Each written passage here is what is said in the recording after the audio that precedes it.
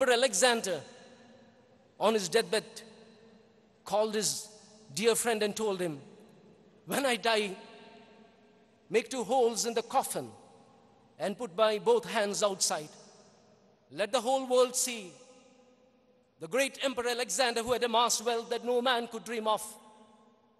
Emperor Alexander, who had captured lands that no man could imagine. Emperor Alexander, who had victories over all his enemies. Emperor Alexander, who was an enemy to all emperors and rulers, is leaving this world with empty hands. The same is our case. We cannot take our expensive cars and mansions to the other world, only our good deeds. If we want real happiness in this world, if we want tranquility, we have to be true believers. R.V.C. Bodley, the famous writer, after participating in the Second World War, he was so depressed, he wanted to commit suicide. Accidentally, he met Ted Lawrence, the famous Lawrence of Arabia.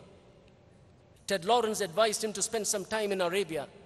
Those days, the Arabs were poor nomad people. They did not have supersonic jets or expensive automobiles. They did not have refineries, oil fields, or supermarkets. Their greatest wealth was camels and sheep. And Bodley was on move with a rich Arab. And one day, a strong sandstorm struck the area. Bodley was frightened, but the Arab was cool. Bodley apprehended imminent death, but the Arab was calm. Arab lost all his camels and sheep. Still, he was patient. After the storm subsided, Bodley asked him, "Are you not frightened of death? Are you not sad about the loss of your wealth?" The Arab smiled and answered, "Why should I be sad? Why should I be afraid? Allah gave me this wealth, and if Allah takes it back, why should I be sad? Allah gave me this life, and if Allah takes it back, why should I be frightened?" That is the faith. And I'm concluding. Once the preacher said at his deathbed, "When I was young and when my dreams had no limits, I thought of changing the world. As years passed, I realized that is not possible. After some years, I decided to change my dear country. After some years, I realized that is not possible. Then I decided to change my society. After some years, I realized that is not possible. At the fag end of my life, I decided to change my dear family. As years passed, I realized that is not possible. And on my deathbed, I realized the ultimate truth. It was I who ought to have changed first. If I had changed first, through my example, I could have changed my family. And through the example of my family, I could have changed my dear society.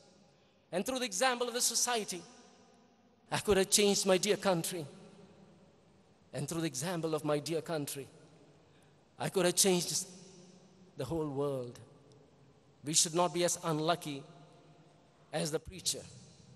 After this, there's a short question and answer session.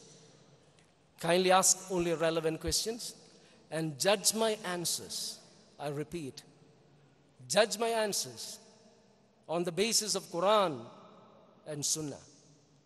If any of my answer is in conflict with Quran and Sunnah, it is your duty to accept the Quran and Sunnah and reject my answer.